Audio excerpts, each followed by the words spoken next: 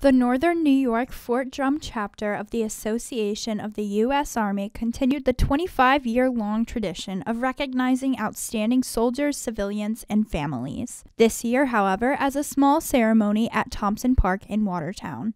The ceremony awarded individuals based on their involvement in the community throughout the year and outreach during the COVID-19 pandemic.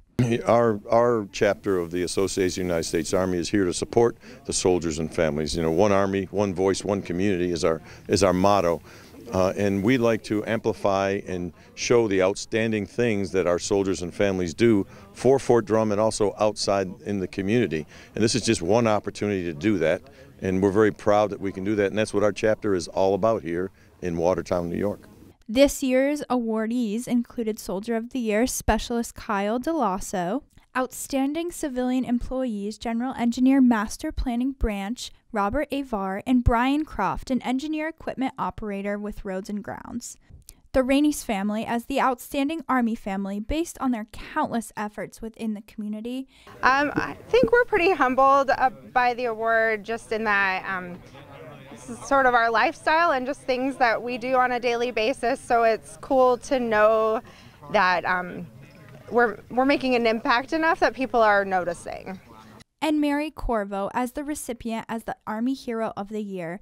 The board recognized her efforts to start the Northern New York chapter of Guitars for Vets. G4V, which we lovingly call it, is dedicated to sharing the healing power of music with veterans struggling with physical injuries, post-traumatic stress, and other emotional distress. A unique, supportive program.